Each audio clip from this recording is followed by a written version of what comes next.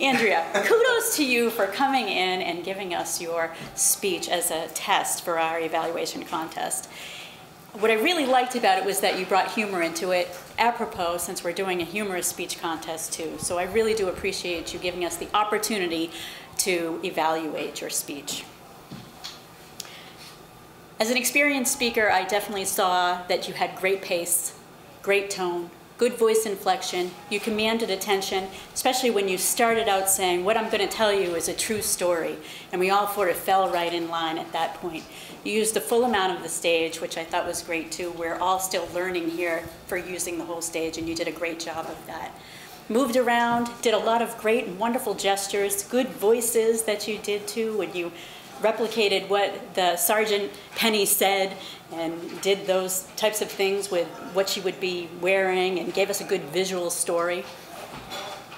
I do think that in the middle, kind of like a meandering goat, the story kind of went a little bit around a bend, and maybe you lost track of timing a little bit there so that it kind of threw you off kilter and you weren't able to do the close that I think you probably had for it. So I picked up on that a little bit.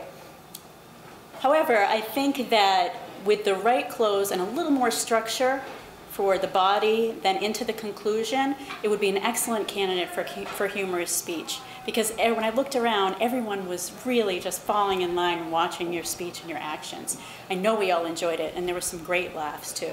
So I would like to say thank you very much once again for letting us evaluate you. I thought it was a wonderful speech, and I think that it has great potential in the humorous speech contest. Thank you.